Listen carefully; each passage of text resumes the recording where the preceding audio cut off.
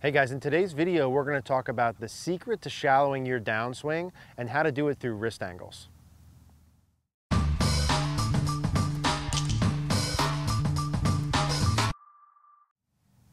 right guys, so let's talk about shallowing your downswing and the secret to shallowing your downswing. And I really think about what we're going to talk about today, and the wrist angles is the secret to it. We're not making that YouTube clickbait type of deal. I genuinely think this is the secret to shallowing your downswing, meaning if you get this part right, the other stuff doesn't matter nearly as much. This is huge. So wrist angles, okay? I'm going to take my setup and we're going to go to the top of the backswing. So let's first kind of briefly just reiterate and go over, make sure you guys understand when I say shallow downswing, what I'm talking about. And for the purpose of this video, I'm talking specifically about the plane that the club is on. So this club here, if you were to kind of draw a line through it, is on a given plane or angle. And when I say shallow, I'm saying the club is going to go onto a lower or more shallow angle, more horizontal. This would be a steeper angle, more vertical. So I'm saying the secret to go from here onto a shallower, flatter plane is wrist angles. A couple things to understand here. There's sort of two different ways you can use your wrist angles. One good for shallowing, automatically shallows. The other one, not so good for shallowing. Let's go over those two here first. When I get to the top of my swing, now you guys at the top might be in some different places. Where you're starting from has an effect on what you need to do. I'll say that one more time. Where you are starting from, where you get to at the top of your backswing, affects what you need to do. Let's assume in Utopia, you get to the top of your swing, your left wrist is perfectly flat, your right wrist is bent back. Let's assume that, okay?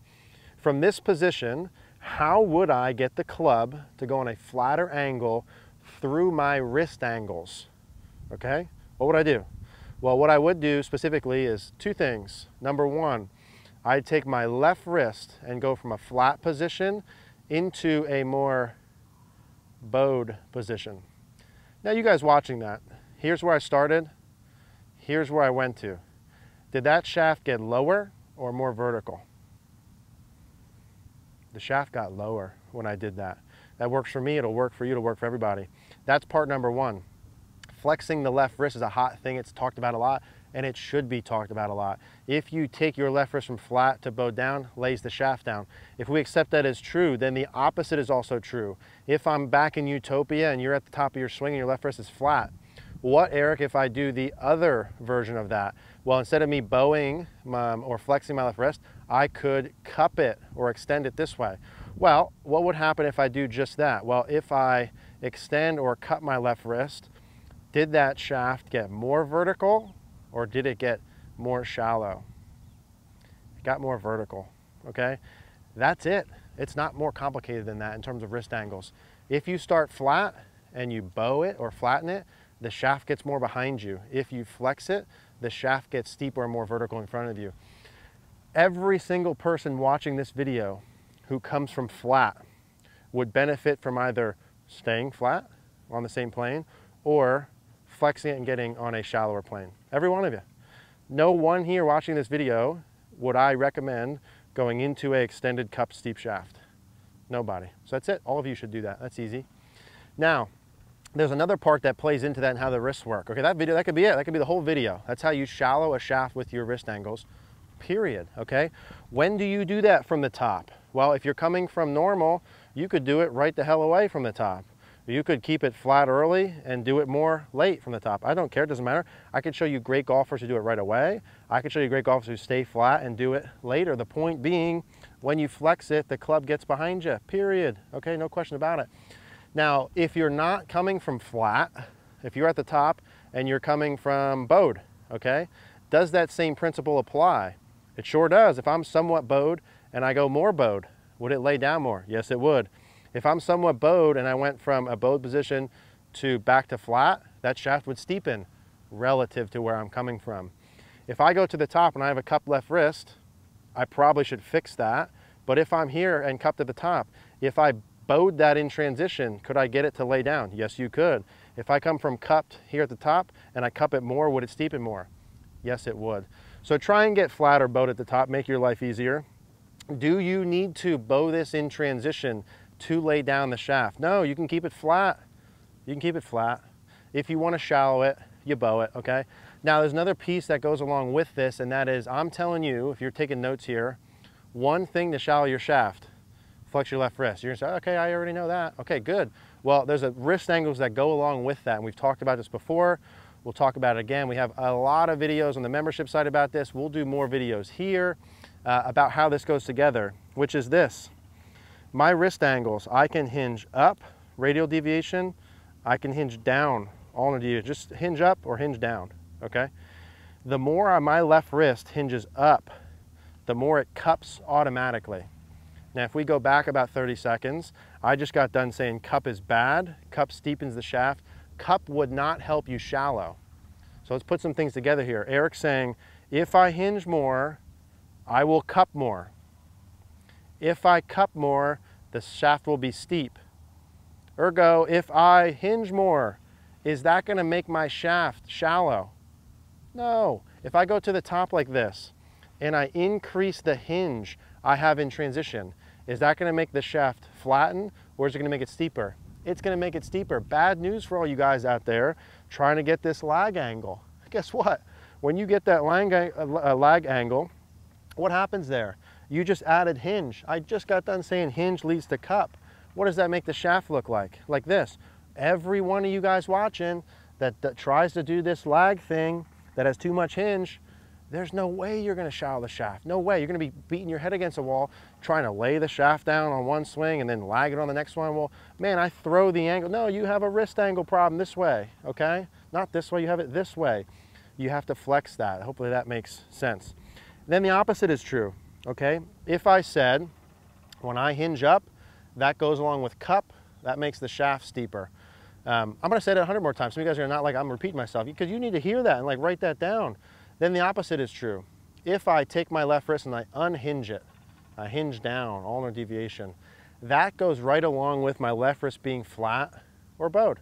Like a Bryson DeChambeau is a good example. Completely unhinged, got a flex wrist this whole time, made $3 million in 1 month playing golf. It's incredible. So unhinged and then left wrist bowed back like this. The point of that is this: if I went to the top and I said, hey, you're gonna go ahead and flatten that and flex that, and that lays the shaft down, guess what else would lay the shaft down, okay? You guys who are scared of casting. Well, if I unhinged, yes, I'm saying unhinge from the top, not add hinge. If I went here and I went to the top and I unhinged the club behind me and added flexion, where the heck is that shaft?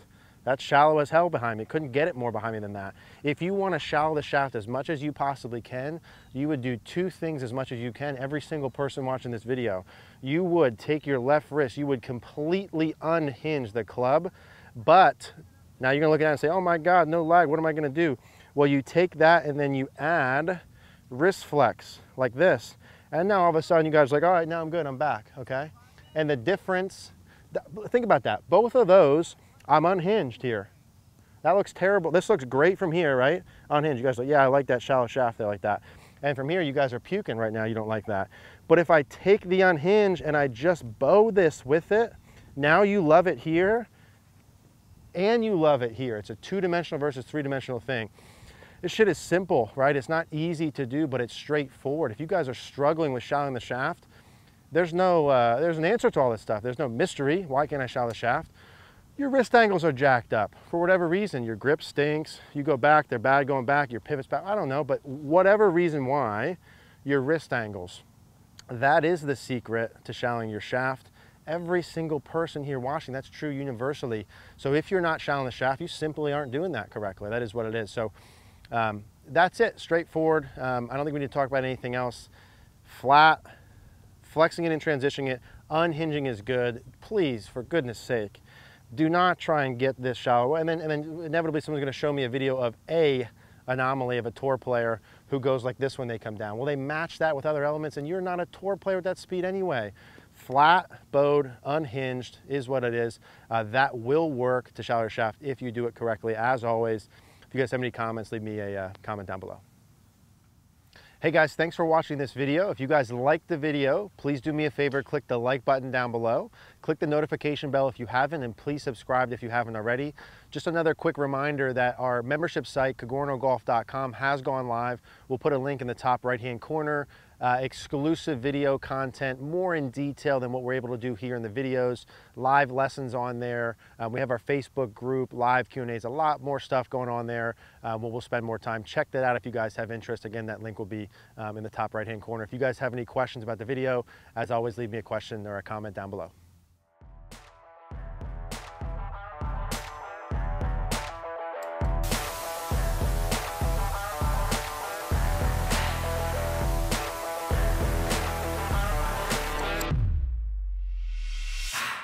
Hi, I'm Eric Cogorno. We're excited to share Cogorno Golf with you guys. Here's some of what you'll get. First, an on-demand video library of over 100 instructional videos that cover everything.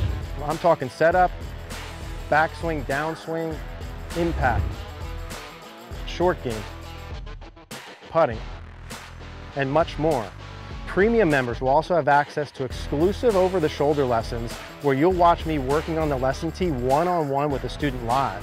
I'll be helping students not only through mechanical elements, but also through feels and drills they'll need to improve. We're providing a wide array of content, tools, and interaction points to help you get better. Plans will be starting at $19 per month.